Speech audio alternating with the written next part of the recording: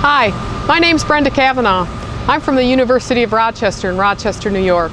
And I'm going to talk for a few minutes today on NIH Institutional Training Grants, commonly referred to as T32 grants.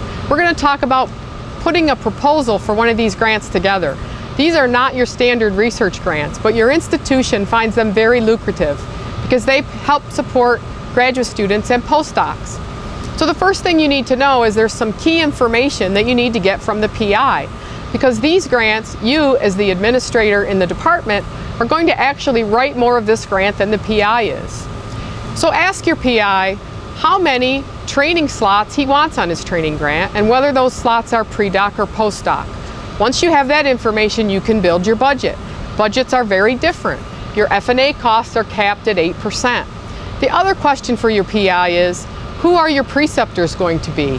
Who are the faculty members at your institution who will take one of these trainees into their lab and mentor them during the process?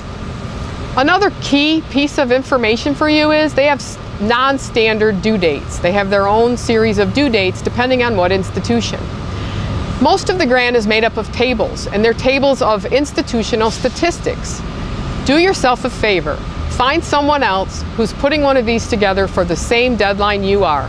Chances are you're going to have a lot of overlap in the statistics you need to provide. So why recreate the wheel several times for the same deadline? Work together as a team. Last but not least, start early, read the instructions, and see if you can attend an NCURA session. Almost every NCURA meeting has a session on training grants. Thanks and good luck.